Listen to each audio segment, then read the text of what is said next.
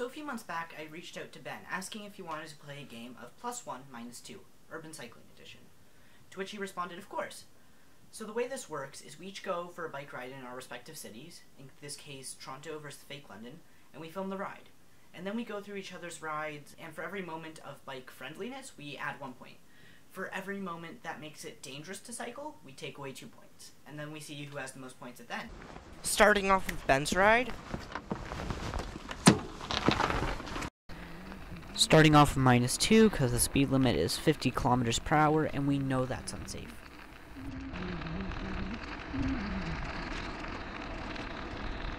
+1 because there's a bus stop, which means there's public transit. +1 for the bike lane. -2 because there's no leading pedestrian interval, which is dangerous. +1 because the speed limit lowered to 40 kilometers per hour. -2 because there's lots of snow in the bike lane. This street is fairly similar to a street near my house, and it feels pretty safe as long as people don't speed. So this is voiceover Shua, letting you know that I'm getting a cold, so my voice might sound weird. -2 for the amount of black ice in the bike lane. Now let's just skip ahead here a little bit. I feel like this video should also show how easy it is to bike in the winter, especially on the nice sunny days like today. -2 because the bike lane doesn't continue through the intersection.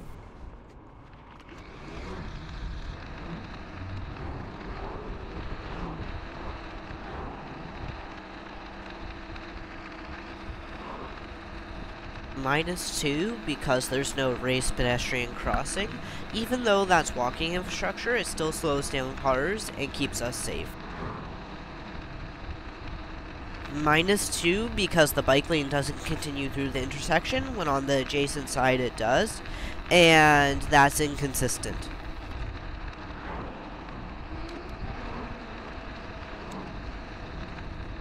-2 because the bike lane doesn't go through the intersection, and -2 again because the bike lane gets really narrow. -2 because the bike lane is in really bad condition and the paint's just falling apart. Like, I'm not even sure if there's a bike lane there. -2 again because you can barely see the bike lane here. It's even worse than before.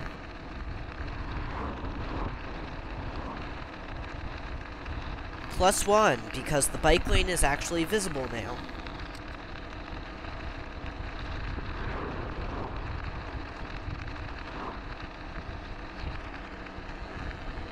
-2 because the bike lane doesn't go over the railroad crossing.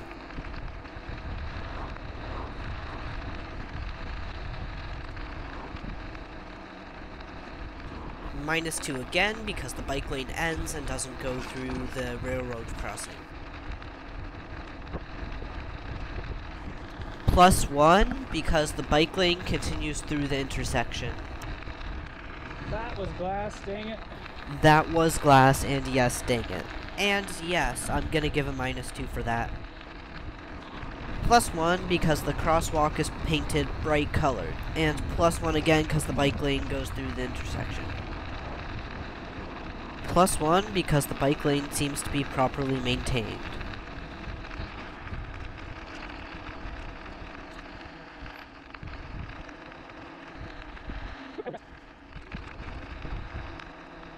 -2 because there is no sidewalk. Now, like I said earlier, having that walking infrastructure can still help slow down cars and make biking safer.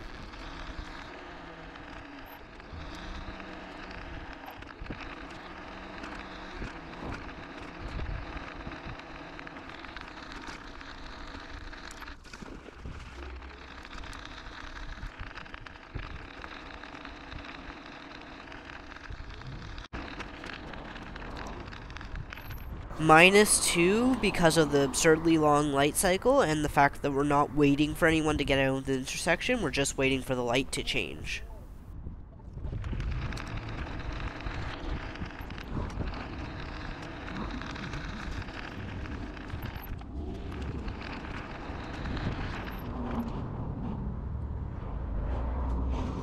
-2 because of the gargantuan intersection. It does not need to be this big.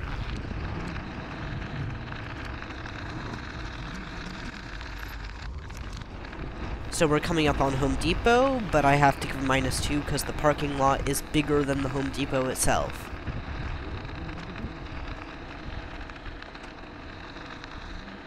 Looks like Ben is looking for a bike rack. Oh, yeah. The bike racks are? Bike rack? Yeah, the bike rack here is just around the corner on Okay. the other side of the vestibule there up against the wall. Oh, right over there? Okay. Yep. Cool, thank you so much. Look at all those carts left there graciously by Home Depot's customers. I'm not going to give -2 for this because this isn't the city's fault, it's just some people's fault. Doesn't look like it's bolted down. You are correct, it is not. You know what that means? -2. On that note, we're going to finish up with the London ride. The final score was -30. Let's move on to the Toronto ride. Off to a good start with +1 for the bike lane. I just want to highlight how important it is that cycling infrastructure not only is safe, but also feels safe. Like here, I feel safe and it's really nice. -2 because there's no bicycle or pedestrian detection, which means the light doesn't detect you if you're anything except a car. +1 for the crosswalk at the bus stop, because I think it's important for pedestrians to have right-of-way over cyclists.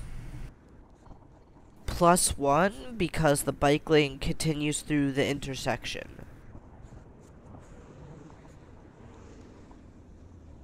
-2 because the light doesn't detect cyclists, and you have to use what some people call a beg button. Now, what I do like about this intersection is there's a dedicated place for cyclists to cross. I think it makes it a lot safer. Still not as safe as a protected intersection, but better than nothing.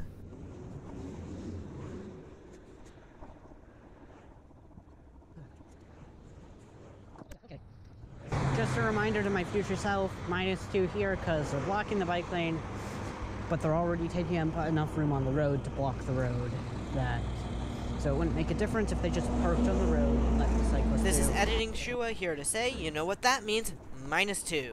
-2 here because they could have put the trees on the outside and had it as an extra barrier and protection to cyclists.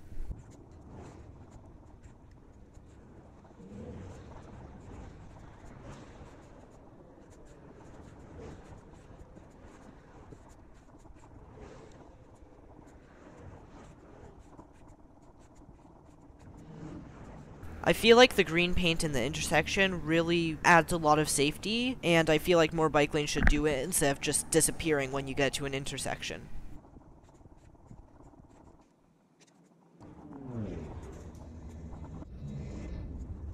-2 because this intersection doesn't detect bikes.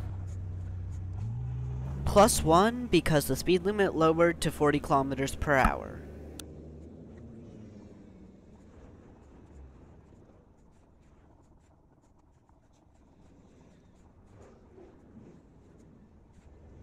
-2 for the gargantuan intersection. It sucks for everyone. It sucks for pedestrians. It sucks for cyclists. It even sucks for drivers.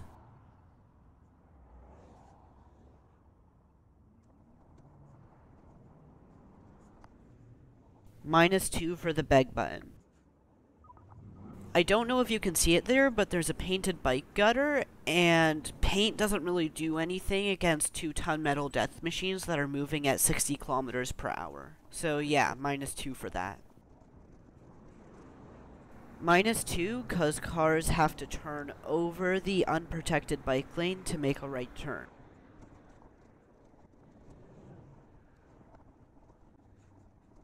-2 for the 6-lane Strode.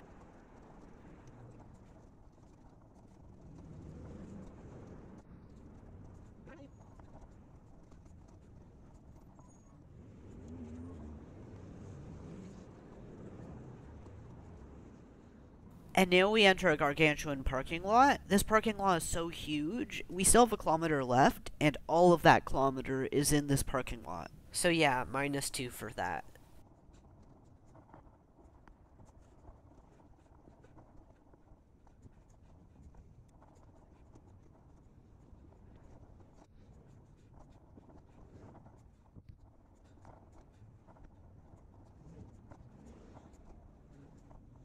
So you can see here we're coming up on Home Depot, and I'm looking for bike parking. Is there any bike parking anywhere?